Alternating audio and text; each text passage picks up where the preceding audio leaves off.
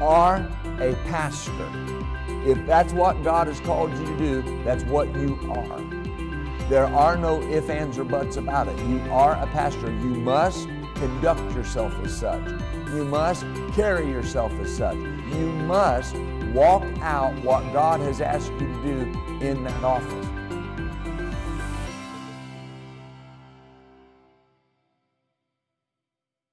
Well, praise the Lord, everyone. Welcome to another great Pastoring Essentials. I'm so glad and grateful that you chose to join us for this month's edition. God's going to show us some wonderful things from the Word of God. And so let's pray, and we'll get right into today's lesson. Father, we thank you, we glorify you, we magnify you for all that you're doing in your church, Lord, all that you're doing in the United States, all that you're doing around the world. Father, as your people, we just refuse to look at the turmoil, the things that are going on.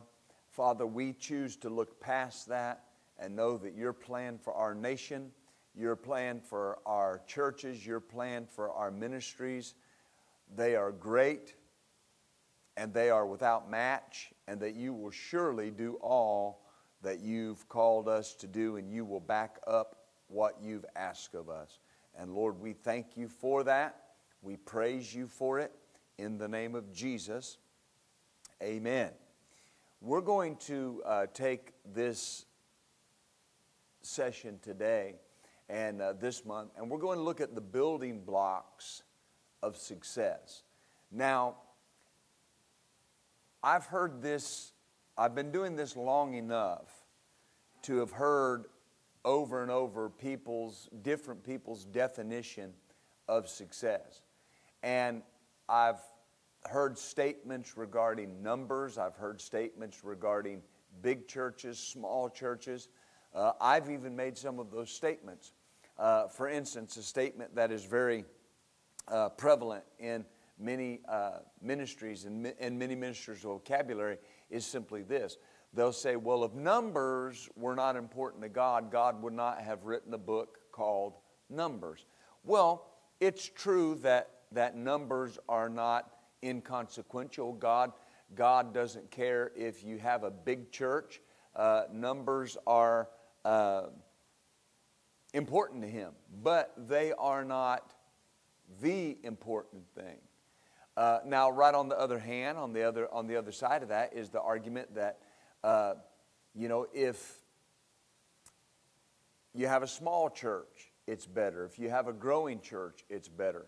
Well, both of those arguments are not untrue in their core, meaning that if you have a growing church where the Spirit of God is present and people are getting touched, people are getting healed, lives are being changed, people are being born again, you're fulfilling the call of God for your life, then that's fine. Go with that. That's a good thing. But the flip side of that also is that doesn't mean that just having a growing church is the perfect will of God for everybody, and everybody should just strive to have just a church that's growing, a small church, if that's what you want to call it. Just as you can't say just because a person has a huge number of people coming or a large number of people coming, that is what proves that they're successful. What proves that I'm successful is that I'm accomplishing what God asked me to do. Now, that's where a lot of ministers and a lot of pastors have a difficulty, if you will, because just doing what God called you to do is at times not difficult in the sense of difficult to do, but difficult to just hold the course and know that that's what God told me to do. All right? This is what God told me to do, and this is what I'm going to stay with. Because there will always be other elements that are trying to pull you away from what God asked you to do and pull you into their way of thinking and their way of doing. And it's fine to use things that work. It's fine to get involved with things that are fruitful. But at the end of the day, if you will, I've got to be doing what God called me to do. All right, which is pastoring the church that God gave me and doing what He told me to do in that body. All right, that's so important. The Apostle Paul said something in Romans chapter 11 and verse 13. And he said, "For I speak to you Gentiles inasmuch as I am the apostle of the Gentiles." And then he says this, "I magnify my office." All right, in other words, I'm saying this to you because I'm magnifying my office. The Wuest translation says, "I do my ministry honor." Listen, if you're doing what God told you to do, all right, where God told you to do it, the way God told you to do it, you have to magnify that. You have to honor that. There are times in a minister's life where you're the one that's giving honor to what God asked you to do. How do I give honor to that, Pastor? You give honor to that by staying with what God told you. Notice Paul said, "I'm the apostle to the Gentiles." All right, I magnify that office. I do my ministry honor by reminding you that this is who I am. I am the apostle to the Gentiles. Now, because this is a program specifically designed to help pastors, I believe that I'm speaking to pastors or people that have a call of God on your life. You've got to magnify that office. All right? Why? Because that is one of the central building blocks to success, is that I make much of the office that God has called me to. I make much of the calling on my life. When I wrote the book, Local Church, The Hope of the World, I wrote that book for the main reason was because of my love for the local church. I think the local church is the change agent of God in the earth. I think that the local church is literally the hope of the world, because we are the outpost that's ministering the Word of God in our communities. We're the light in our community. But in the foreword of that book, in the dedication, I said, I dedicate this book to every man or woman of God that's pastoring in the local church. And I said, I hope that through this book you will see the beauty and the dignity of what God's called you to do. You know, God has called you as a pastor to be a shepherd over His sheep. Now, you've got to understand something. God's sheep are His children. Now, I was always very selective about who I allowed to watch my children. I'm very selective about who I allow to watch my grandchildren. Why? They are precious to me. Now, if God has placed you in a position as a pastor, He has placed you there because He trusts you. He trusts you with His sheep. He trusts you with His people. And it doesn't matter what level you're pastoring on. And when I say level, I don't mean levels of importance. I mean whether you're pastoring a senior pastor, pastoring the adults in the church, whether you're a youth pastor, pastoring the students, whether you're a children's pastor, pastoring the children. God has trusted you with that group of people regardless of their age, and He's saying, I want you to pastor them. I want you to care for them. I want you to help them grow. If you're a children's pastor, you're taking that Word of God and you're looking for creative ways to break it down and break it into bite-sized pieces where they can swallow that Word and become believers that know how to work the Word. If you're pastoring adults, you have the charge to watch over their souls, to feed them the Word of God, and to see them grow into what God wants them to be. Now, you have to magnify your office. You have to make much of the office that God has called you to do. You have to honor the mantle on your own life. You have to honor that mantle. All right? Now, that can involve a number of different things. The first thing that it involves is understanding that God Himself has called you to do what you're doing. All right? You honor that mantle. This is not just an ability that I have. I don't just have the ability to stand before people and make a good talk. You know, I'll hear that from a lot of ministers today. You know, well, in my talk today, this is what I'm going to say. I don't know that I ever get up in the pulpit and just have a talk. I have a message. I have a sermon. I have a lesson that I believe God gave me to give to the people. All right, see, that's part of honoring that anointing on my life. That's part of magnifying my office. I'm not just up here talking. I'm speaking for the Lord to His sheep.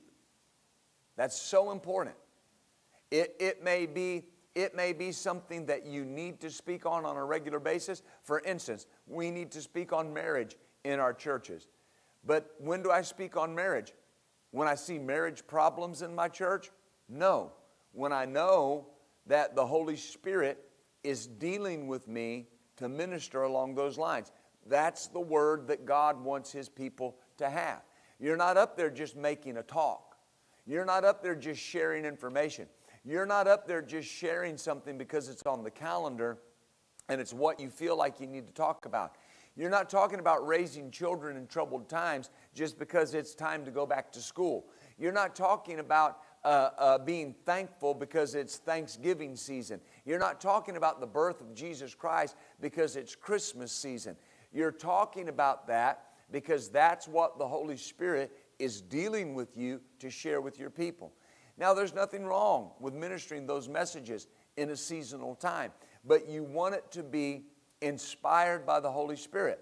You're not up there just making a talk. I heard a minister who's a friend of mine, actually I read in a book that he had written, and he said that he was at a church, and he said it was a very well-known church, very big church, and that the pastor said to him, he said, I don't even study for my messages anymore. He said, I just give my assistant the topic, and they get online and get on the computer and get all my scriptures for me and put it all together and give me my outline. And he said, there are times that they give me my outline as I'm going to the pulpit. And I just get up and minister from that. And my friend said that he thought to himself, he thinks he's really spiritual. And he's lost the anointing. He's lost the ability to do what God called him to do. See, he was just making a talk. Anybody can make an outline and get up and make a talk. Being led by the Holy Spirit and magnifying your office. The Lord said to me, He said, do you want wisdom to build this fellowship? Well, the answer obviously was yes. And then He gave me the following points. Number one, don't get in a hurry. If you want to have success, don't get in a hurry. Every season of your ministry is a learning time. Every season is a time of gaining knowledge for the next season. That's so important. If you will learn to exercise the fruit of patience, you'll learn what you need to learn in the season that you're in that will develop you and strengthen you for the season that you're moving into. Hallelujah. I'm telling you what, that was a word from the Holy Spirit for somebody. That was not just a teaching. That was a prophetic word. And I'm telling you, if you'll be patient and exercise the fruit of patience, you'll learn what you need to learn in the season that you're in that will prepare you for the next season. Where you're at is not a stepping stone. It's not a rung on the ladder to something bigger. It's a stepping stone into the next season, listen, where you're at. Not for you to go somewhere else. Hallelujah. So don't get in a hurry. Don't be in a hurry. Longevity in many ministers' lives is cut short because they get in a hurry. All right? you settle it once and for all according to the Word of God. I'm going to do what God's asked me to do. I'm not going to get in a hurry. I'm just going to walk it out. I'm going to honor the mantle on my life. I'm going to honor the anointing on my life and just stay with what God has asked me to do. Then secondly, he said, be diligent to do all the Holy Spirit leads you to do. Now, that's one of those things that very often people will look at it as very elementary. Well, yeah, we got to do what the Holy Spirit asks us to do. Be very diligent to do all the Holy Spirit has asked you to do. Don't get in a hurry, and be diligent to do all the Holy Spirit has asked you to do. Never be afraid to refuse to do something because the Holy Spirit has not led you to do it. Always be very quick to do everything the Holy Spirit asks you to do. All right? Know that the Holy Spirit is asking you to do it, and then go after it. It's very simple. All right? One of our students that's graduating this Sunday from FBIMA, for their ministry positioning paper, they interviewed me. And they asked me, they said, what would you attribute the success in ministry that you have to this point? What would you attribute it to? And the first thing that I said was following the leading of the Holy Spirit. Following the leading of the Holy Spirit. There are things that we're doing today that I don't know necessarily even how we're doing it or how we're accomplishing it if it were not just that I knew I heard from the Holy Spirit, and this is what He's asked of us, and this is what we're going to do. So be very diligent to do all the Holy Spirit asks you to do. Oh, that's so simple, but yet it's so profound, because there are a lot of people that are simply doing what the trend is. And you know, here's the thing. If the trend would make everybody so successful, then why is it that many pastors that are following the trend are not growing? Their churches aren't increasing. Because listen, I've learned something. I believe, let me preface this with this. I believe that when you get in the pulpit, you should look as though you honor God. Now, I'm not clothesline preaching. That's not what I'm doing. I believe you should look as if you honor God. When I watch sports on TV, and I mainly watch college sports. I'm a college basketball fan, Rock Chalk, Jayhawks.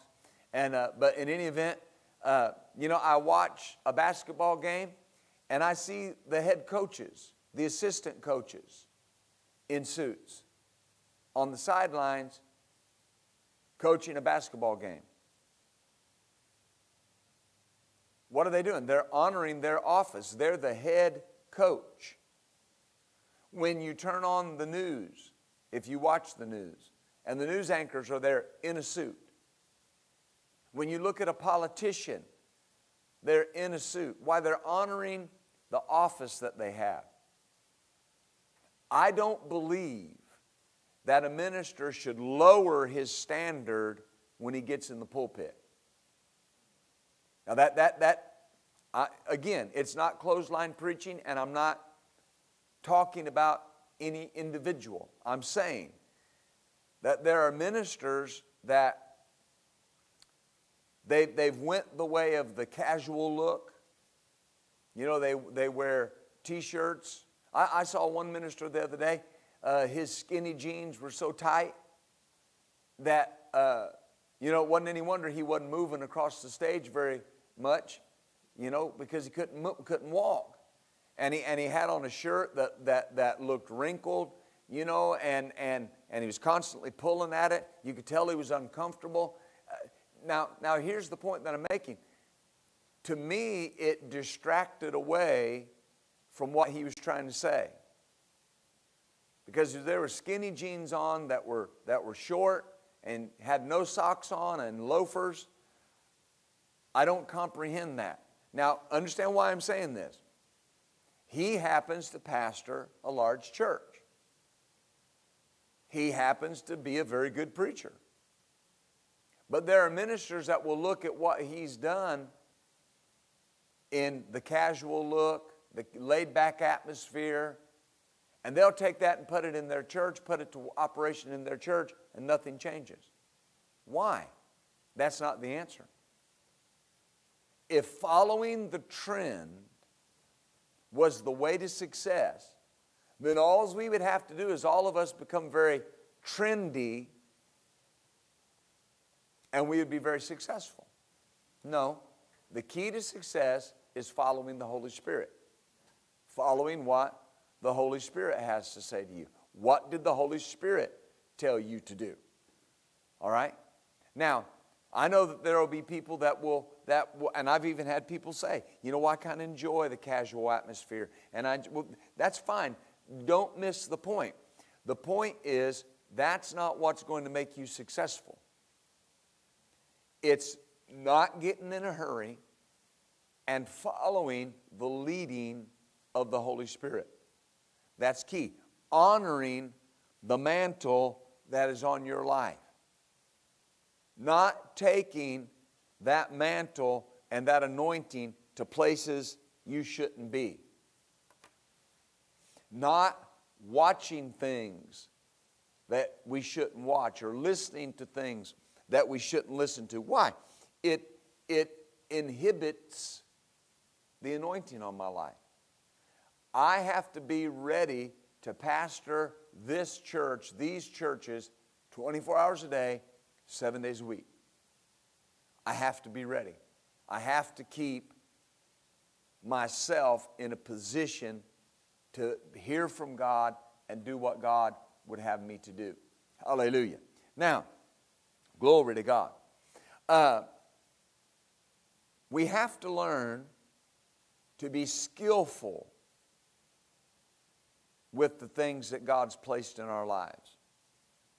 Not being skillful with the anointings upon your life. The Lord told a minister friend of mine, if you're not skillful with the anointings that are upon your life, he said, it will cause you to be out of the will of God.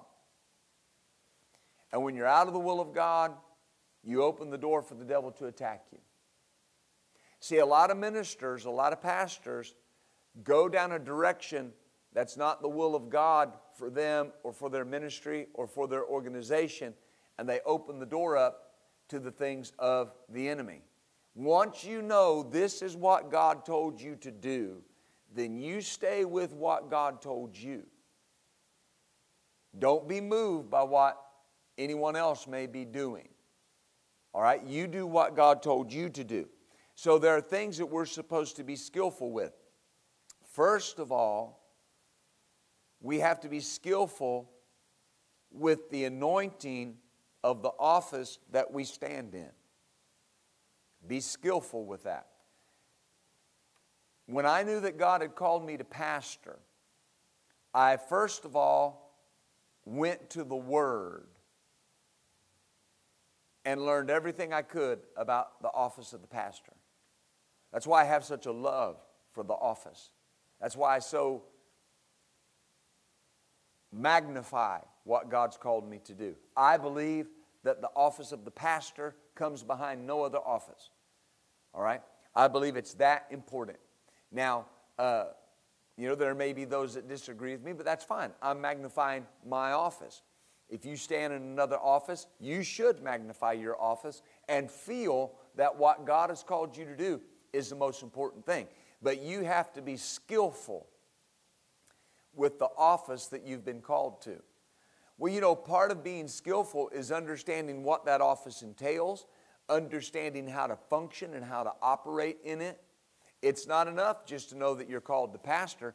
It's not enough just to know that there's that anointing on your life. How do I function in it? How do I operate in it? Once I can learn that and figure that out and begin to operate in that, now I'm being skillful with that. Now I'm being skillful in that area. All right? And then I've got to learn to be skillful with the endowments that have been placed within me. Maybe you have a healing endowment that God's given you, or a miracle working endowment. You've got to learn to be skillful with that so that you can function in the area that God told you to function in. Understand something, that when you and I finish our course, and every one of us should finish. I didn't say when you and I die. When we finish our course. There are people that die every day without finishing their course. All right? Just because you die doesn't mean you finished. When you and I finish our course, and we stand before the Lord Jesus, the Lord head of the church, it's not going to be a question of how big was your church, how large was your church. What I'll be rewarded on and rewarded for is that I did what He asked me to do with the church He gave me, with the ministry that He gave me. See, if you're a pastor in a church, helping in a church, God gave you that church, gave you as a gift to that church for you to make that church all that it can be in the kingdom of God. Whatever the size of your church is, Pastor, you utilize every bit of that body to accomplish all that God's asked you to do. That's your job, is to get every bit of ability out of that church that I can to do what God's called us to do. No matter what it may be. When the Lord told us very early on to get the word out on every available voice, to get it out there every way that we could. Because even in the city that we live in, this word of faith that we minister is not everywhere. All right? And I learned something. A minister said this, and it's so true. See, we're called to preach faith. If I don't preach faith, then my ministry becomes irrelevant. That's part of what I'm called to do. I have an anointing to preach faith, to preach the word of faith. The Lord told me, you preach the pure word of faith in the manner that you learned it. Now here's the point. So when He began to ask us to get the word out on every available voice, that's what we begin to do. So we have podcasts, we have YouTube, we have Facebook Live, we have live stream, we're on 2 television networks, we have books that we publish, CDs, anything basically technological that's out there that will allow us to get the word out, we're doing. What are we doing? Maximizing every bit of ability that we have. See, that's my job. My job is to go as far as I can where I'm at to do what God asked me to do. And consequently, we have seen the ability to upgrade. We've seen the ability to upgrade our cameras. We've seen the ability to upgrade our equipment. And then you don't worry about, well, what am I going to do when I need to upgrade again? The same God that produced what you needed to get what you currently have will produce what you need to get what you're going to need. All right? This upgrade was a few $1,000s more than the last upgrade. And the next upgrade will be more. How do I know that? Because Ron isn't cheap. Now Ron's my technical guy. All right?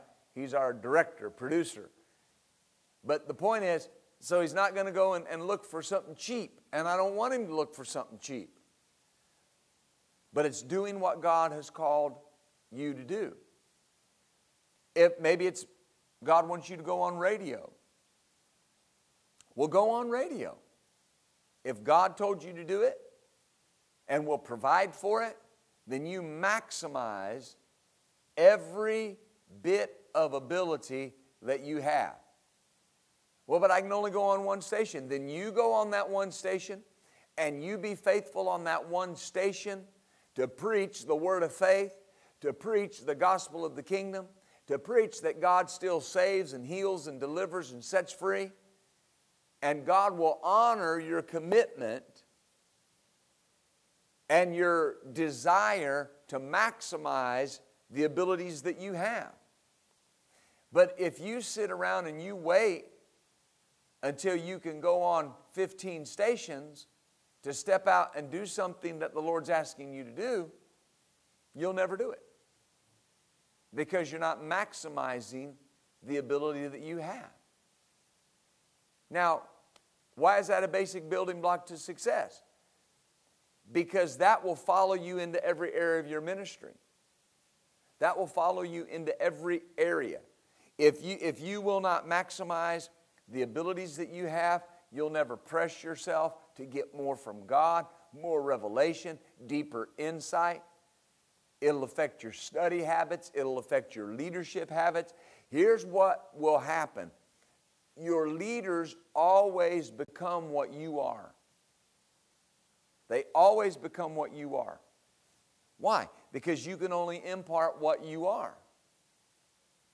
And so if I become a very lackadaisical, if I become a very procrastinative, if I become very good enough is good enough in my mentality, and we don't need to press anymore, then I'm going to raise up leaders that are very lackadaisical, very procrastinating, very lackadaisical in what they, the way they approach things, and then nothing gets done. The reason why we have a staff that drives so hard in our churches is because my wife and I drive so hard. All right? Now, I'm going to get into this in just a moment about keeping that in the proper context. But for instance, right now, Pastor Michelle, my wife, is driving back from Little Rock, having drove down yesterday to minister last night, and then got up early this morning to drive back. Now, understand, I'm not bragging. I don't want anybody to say, oh, praise. No, here's the point. That's why we have people that will go to the wall, if you will, to get done what needs to get done, because that's in their DNA. Maximizing everything that you have. We're using every square inch of this building. All right? We have made this small complex that we have here so versatile, because we use every ounce, every inch of space. Every inch in the sanctuary, every inch in the back sanctuary, every room. There are rooms that offices are in, and they were never meant to be offices. But yet they're there. Why? We're maximizing what God has given us. Well, why don't you just build a bigger building? God hadn't led me to do that yet. When He makes the way and gives me the go-ahead, we'll do it. But I know it's got to be debt-free, because God won't let me go into debt. So what do? I maximize what we have. You maximize what you have. Hallelujah. Do you see that? Glory to God. Now, let me say something about being ineffective. And Pastor Happy Caldwell said this one time. He said, sin is not the primary thing that causes ministers to be ineffective. He said it's their involvement in the affairs of life. Now, don't misunderstand me. I know that we all have things in life that we're involved in, and I'm certainly not telling you that you shouldn't be involved in different things. It's when you become so involved that it begins to make you ineffective. Glory to God. When I'm so involved in things that I can't do what God wants me to do. All right? I was blessed to raise our children, and none of them grew up and hated the ministry or despised the church. They may not have done everything I would have liked them to do, but that's one thing that they never did. All of them have a positive view of the church and attend church, but not necessarily my church, but they attend church. My son and his wife with their families. My youngest son and his wife pastor a church in Illinois. My oldest daughter does attend church. But here's the point that I'm making. How did I be a father and yet do what God asked me to do? Because it was very well known, number one, in our home that we're going to do what God has asked us to do. And there's going to be things that I miss to be able to do what God's called me to do. But at the same time, with good, proper planning, I could still be involved in everything they were doing and still do what God was asking of us. There are ministers that get so involved in those everyday things of life, even their family issues, that they become ineffective.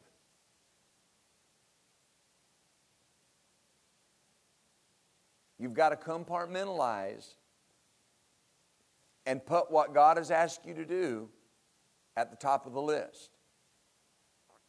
You know, there may be some things that you miss. You may not make every music recital. But you don't have to miss them all either. But you may not make them all. Well, what do you have to do? You've got to set that child down and say, look, I've got to go do this, and I'll be at the next one. Now, that sounds like a simple thing. But when you hear all the stories about ministers' marriages breaking up and their families falling apart, and then they go back and they blame the ministry. We were traveling so much. We were doing this. We were doing that. No, that's a lack of planning. That's a lack of diligence on their part of putting a proper emphasis on their lives. That's how it is. My wife and I are as apart from each other every week. We are apart from each other as much or more than any other ministry couple that I know. But we've learned the key. We've learned the secret. Number one, it's not hard. All right? Number two, we don't talk all the time about how much we miss each other, how bad we miss each other. Do I miss her? Of course, she's my best friend. She's part of me. But if we do say we miss each other, it's, I miss your presence. But I don't miss you in a sorrowful way. So you've got to settle these things. You've got to settle them. Because the ministry will never destroy your marriage. The ministry will never destroy your family. It's not the ministry that destroys family. It's not the ministry that destroys marriages. It's a lack of emphasis on the minister's part. You can't just have the emphasis that you want to be the best minister you can be and be so successful in ministry that you forget that your first ministry is to your wife and your children. Well, how can I do everything God's called me to do and still be everything I need to be to them? Well, God knew that you were going to be in ministry, and He knew that you were going to have a wife and kids. Hello? He knew that. And so He will give you the wisdom to do it. But you'll become ineffective when you get out of balance. I can be ineffective in my ministry by going too much after just ministry, just everything's ministry. I don't have time for anything else. I become ineffective. Why? Because my marriage is hurting, my family's hurting. I'm not being the example I need to be to the flock. I can become ineffective in my ministry going too far the other way. I'm going to be at everything. I'm going to be at every soccer game, every recital, everything that's going on. I'm never going to miss anything. Well, you might miss something. Now, there have been times that I've left my wife to minister. One time I left her to minister on a Wednesday because I had not been at one of my son's wrestling matches. And they were wrestling here in town, and I went on a Wednesday night to the wrestling match. Now, the high school wrestling match. There are people who say, well, I cannot believe that you left church to go watch your son in a wrestling match. Well, it's called balance. I knew the church was well taken care of. Now, I can only think of maybe one time that I did that. Every other time I was able to plan. The only other time I missed service for an event was when my oldest daughter graduated from high school. It was on a Sunday night. What'd you do? I left the church with my associate and went to my daughter's graduation. See, it's called balance. I was not going to let an event like that was very vital to her, very important. All right, I was not going to look at her and say, I can't come because I've got to minister. I don't miss church. I'm not out of my pulpit on a regular basis. So I knew it wasn't going to hurt anything. Do you see the balance aspect of it? I'm trying to get you to see the balance. You keep it in balance. But also, for your family to understand, they have to understand this is what you do. Ministry, day in and day out, is my job. It's what I do. I know ministers that are in what they call full-time ministry, but it's really full-time recliner seating other than when they're preaching. Sitting other than when they're preaching. And their family comes home, their kids come home, and they're in the recliner in the morning when they leave for school, and in the recliner when they get home at night. And the children never see ministry as an occupation. They see ministry as preaching. That's why we have office hours, not just my staff. I have office hours because this is our job. This is what we do. You don't become entangled. You're not in full-time ministry to hang out Monday through Friday during the day and do whatever you want to do and go hang out at the coffee shop and do nothing all day where your church is concerned and call yourself full-time ministry. You're taking a check for nothing. You're a hireling if you're doing that. They don't pay me to preach. I'm called to preach. You can't put a payment on that. I receive a salary for being the president and the CEO of Faith Builders International Incorporated. I receive a check and I receive a salary for that, not for preaching. Settle that. See, this is how you stop from becoming involved in the affairs of life to the point that it renders you ineffective. I believe I'm helping you. Amen. You don't want to be one of those preachers that claims to be in full-time ministry, but yet you're not ministering full-time. That won't work. I knew a minister one time that was in full-time ministry, but never went into the office.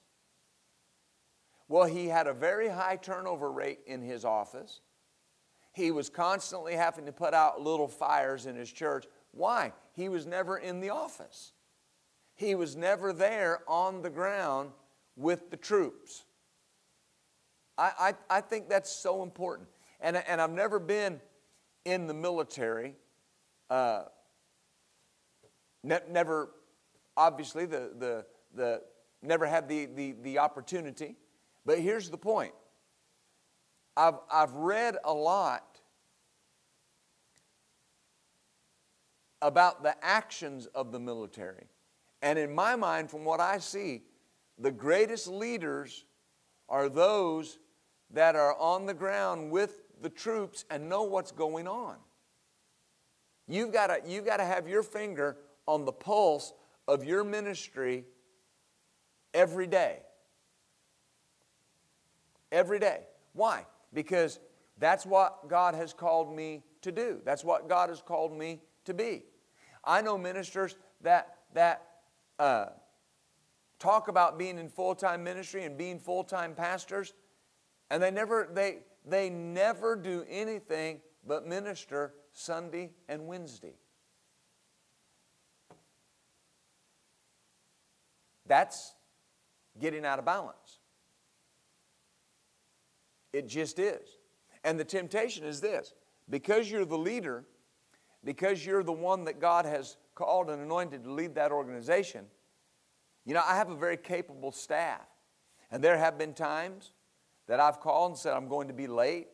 There have been times I've called and even said, I'm not going to be in today. I need to take care of this, or maybe I haven't seen my wife for a few days. I'm going to spend time with her, or our grandson's coming over. I'm going to be in a few hours late because I'm going to spend time with him. But here's the thing. And immediately the response is, yes, sir, Pastor, we'll see you when you get here.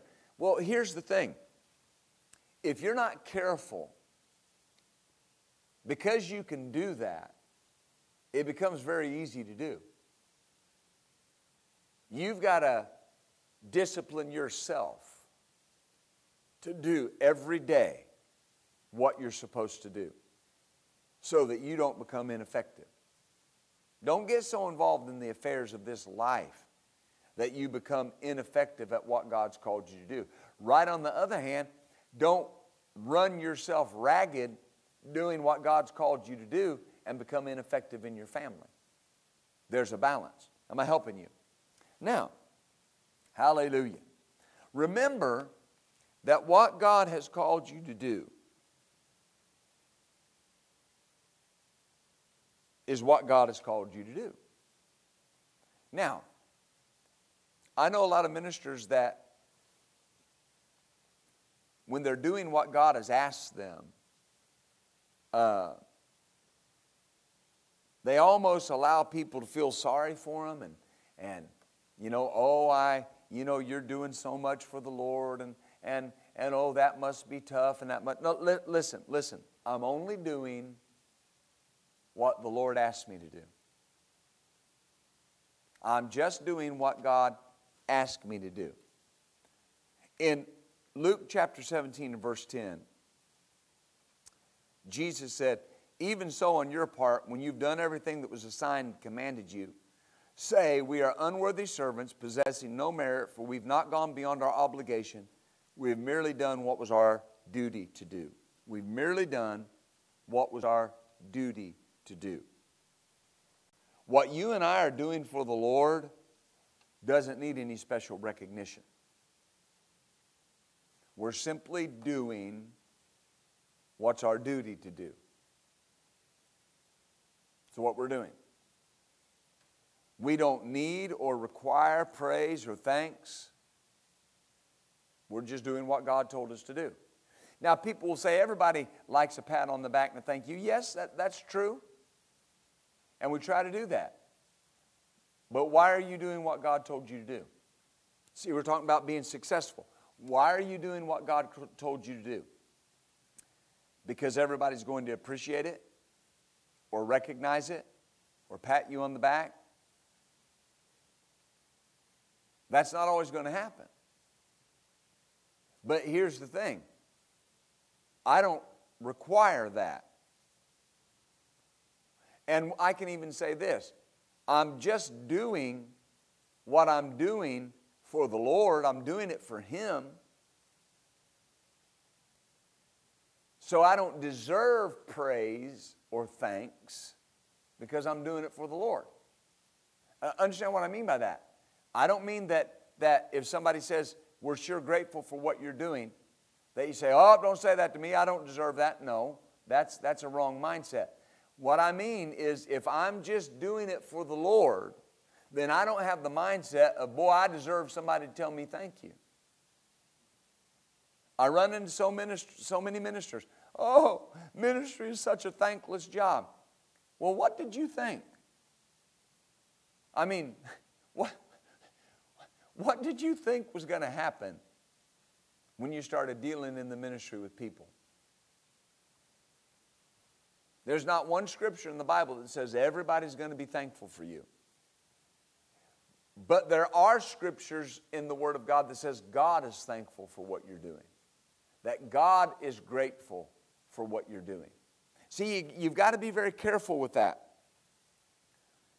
Because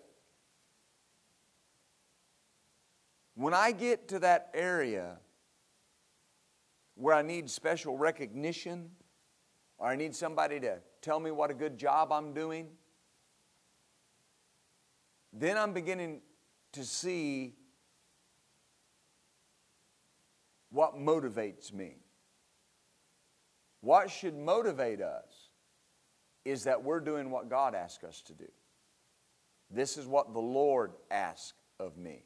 Now, is there effort involved? Yes, there is. There's effort involved. Can it be tiring effort? Yes, it can be. But it's still what God asked me to do. So, the price is not greater than the reward. I don't need the recognition of people. I just need to do what God's asked me to do. And the Lord said that to me one time. He said, you're just doing what I asked you to do. In other words, if God says, I need you to pastor a church in another location, in another state, okay, it's not any big thing. Oh, but that drive, I just don't know how you handle that drive. It's not any big thing. Here's how you handle the drive. You get in the car and you go there. You get back in the car and you come back. Amen. Because if you don't keep that mindset, see, whether anybody thanks you or not, you're still called to do what you're doing. And I'll run into ministry, these ungrateful people, these unthankful people. Now, but wait a minute, hang on, your spirit's wrong. His spirit is wrong. Because I'm not doing it for the thanks of people. I'm not doing it for the glory of men. I'm not doing it for the praise of individuals. I'm doing it because God asked me to do it. And that's how you get over into really helping people, is when regardless of their attitude, you are staying committed to what God asks you. And then God will honor you. God will provide and produce ways to make easier what you're doing. Because I'm doing this for Him. I've watched over the years how things have gotten much easier, much more comfortable for my wife and I. For instance, we're at the point in our ministry now where if we wanted to, we could fly everywhere we go via the airlines. Not through our own plane yet, it's coming. But we could fly everywhere we go. We wouldn't have to drive. But here's what we've learned, is it's really not that much faster, and it's really not that much more relaxing. It takes the same amount of time to fly from here to Little Rock as it does to drive. It's 5.5, 6 hours either way. But here's my point. If we wanted to fly, we could. Why? God's blessed us. Why? We've been faithful. When we go somewhere and we have to stay in a town, we can stay in a nice place. We don't have to stay in them where they leave the light on for you anymore. Now you may be staying there. Be faithful. The Bible says a faithful man will abound with blessings. And don't complain about having to stay in the cheaper room. Don't complain when you have to drive somewhere. I have driven places and paid my way to preach and didn't get anything in return. It's being faithful with what God asked you to do. And people then will look at your life as God begins to bless you and as God begins to bless your ministry, and they want to know how you did it, and they want the shortcut. And then when you say it's just being faithful, oh. Faithfulness has no time limit. You're faithful, period. The people that God's called me to, I'm faithful to them. Not for a season, I'm faithful to them, period. Loyalty is so huge in the life of a minister. You've got to be loyal to the fathers that God brought into your life. You've got to be loyal to the people that God has called to help you. You've got to be loyal to the people that God has called you to minister to. You think the best of every one of those people. You think the best of your staff. You think the best of the fathers in the faith that God's called into your life. Why? That's being faithful to them. That's being faithful to them. And as you're faithful, without worry about recognition. One time, I'll end with this. One time I was with one of my fathers in the faith. And, I'll tell you, I was with Pastor Caldwell. I was at a meeting with him.